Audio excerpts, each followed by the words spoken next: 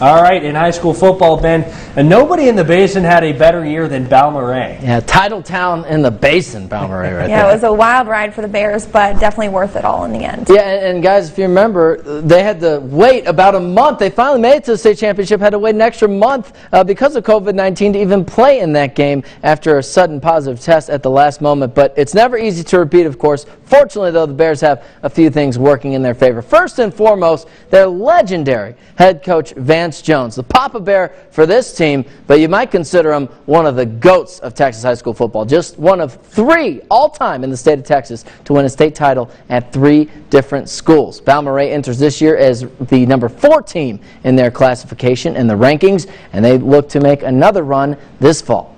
Bear number 1! Nothing came easy during Balmorhea's journey to its first state title. The Cardiac Carnivores made multiple comebacks during the playoffs.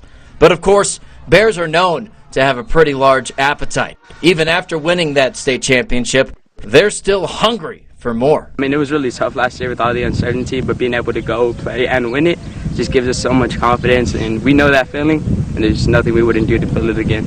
You know, there's been a time or two during the week last week where we were finished practice and they stayed out here doing some other things on their own just because they understand where we want to go. The whole town of Balmorhea is eager to see what the Bears can do. Really, everybody. After graduating a dozen seniors, they'll be turning to a large class of sophomores and juniors to step up. And they've got to learn how just to play within themselves. And we may not be able to do some of the things we could last year, but we can do some other things maybe better. They've got to drive, man, just like that senior class did. I think it was really important for them to see how bad and how hard those seniors last year worked and just see what it takes. In addition to All-State running back Tomas Contreras, senior quarterback Andrew Larimore will be a key contributor for the Bears, both with his play on the field, but also with his leadership. A lot of questions when we go to the huddle and we break out just about what we're supposed to do, and just I think it's a real important thing for me to be able to know every spot so I can help people when they need help, so that we're just never confused and we're all on the same page.